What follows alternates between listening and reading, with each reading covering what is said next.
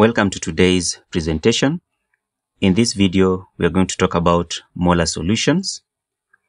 A bottle containing nitric 5 acid has a label with the following information: density 1.44 grams per cubic centimeters, relative formula mass 63, percentage purity 65%.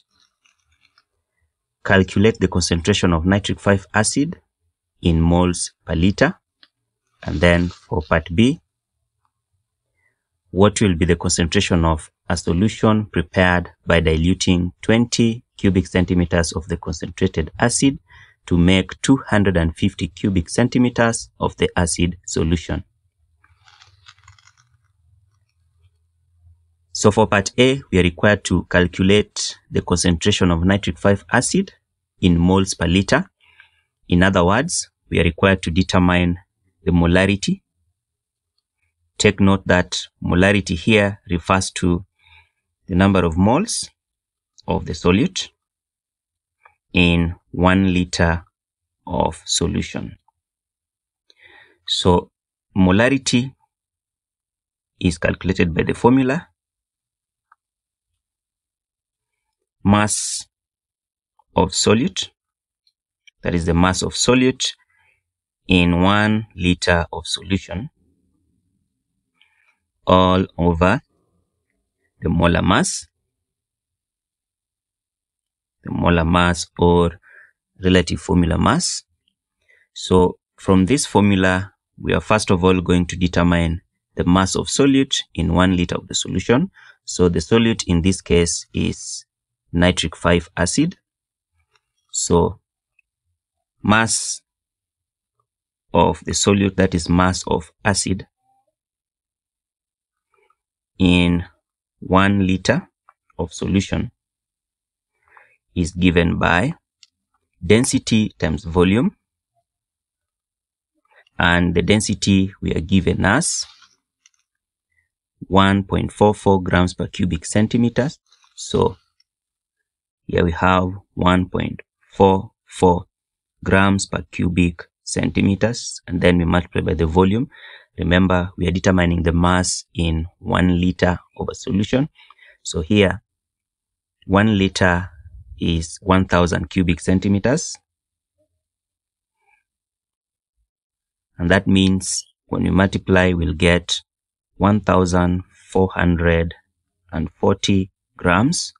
So this is the mass of the acid in 1 liter of the solution.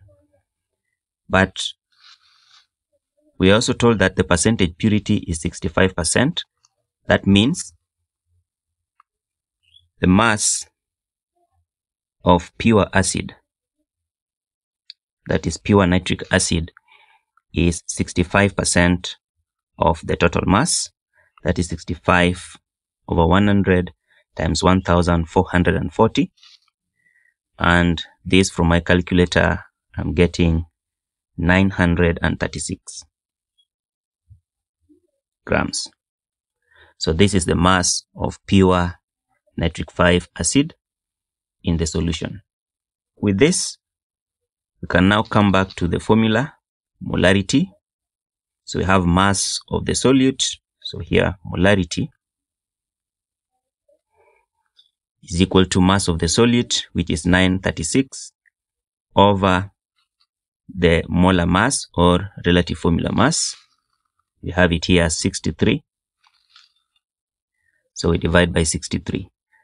And this should give us 14.86 moles per liter. That is for part A. For part B, what will be the concentration of a solution prepared by diluting 20 cubic centimeters of the concentrated acid to make 250 cubic centimeters of the acid solution? So in order to get the concentration of the solution, we'll have to consider this formula: the initial concentration of the concentrated acid times initial volume of the concentrated acid should be equal to final concentration of the diluted solution times the final volume of the diluted solution. Initial concentration of the concentrated acid we had worked out in part A, that is 14.86 moles per liter. So we'll have it here, 14.86, and then we multiply by the initial volume. The initial volume we have is 20 cubic centimeters of the acid. So remember, 20 cubic centimeters of the concentrated acid is to be diluted, and when it is diluted, the new volume will be 250 cubic centimeters. So the initial volume times 20 cubic centimeters. This should be equated to the final concentration of the diluted solution times the final volume, 250. The concentration of the solution prepared will therefore become, so when we divide both sides by 250, we have 14.86 times 20 all over 250. And this should give us 1.188 moles per liter.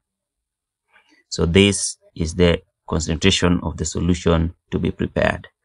And with this, we mark the end of the solution to this problem. Thank you for watching. See you in the next video.